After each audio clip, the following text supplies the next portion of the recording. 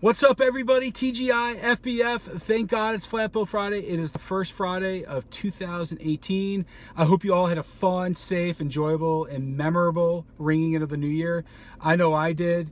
It was a lot of fun, and I hope that we're only a couple days into the year. Those resolutions are still intact. They're still in play. I know it's a lot easier coming up with an idea or a goal or a resolution. It's much more difficult staying disciplined to it.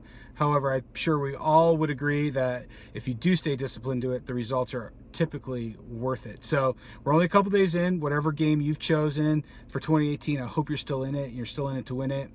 I don't really necessarily have a perfect segue into my topic, but I was watching a video a couple days ago, and this girl, she's at the beach. She's got a cracker or a piece of bread or something. She's trying to feed a seagull.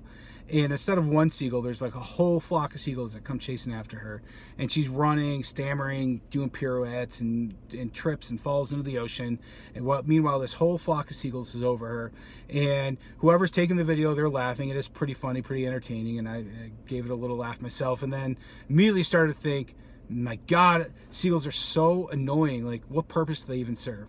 I'm sure there's a bird expert out there that could tell me the purpose that they serve. That's fine. For purposes of this video, I don't really care. Immediately my mindset started going to, well, what's the antithesis? What's the anti-seagull? And I immediately thought of an eagle. Eagles, you know, they symbolize so much in our country, but functionally they both do a lot of the same things. They fly, they eat, they do a lot of things the same way, right?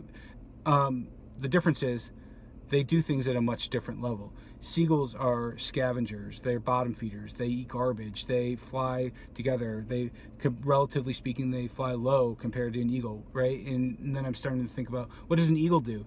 And eagles typically, they fly high, they soar, they fly alone, they're trained instinctual hunters, and they are rare. They're, you know, there's not as many eagles as there are seagulls.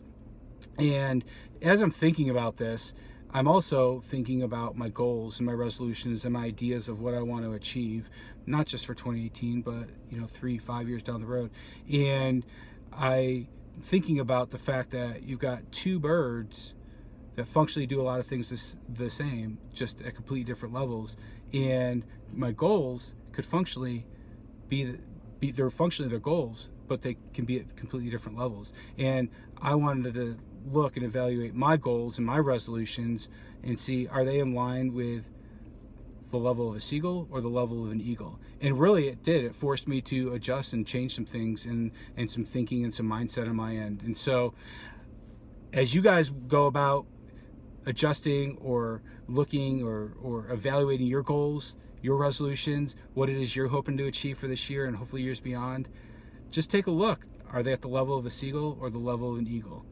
So, hope you have a great rest of your Friday, your Flat Bill Friday. Hope you have an awesome weekend, and we will talk to you next week. Stay tuned.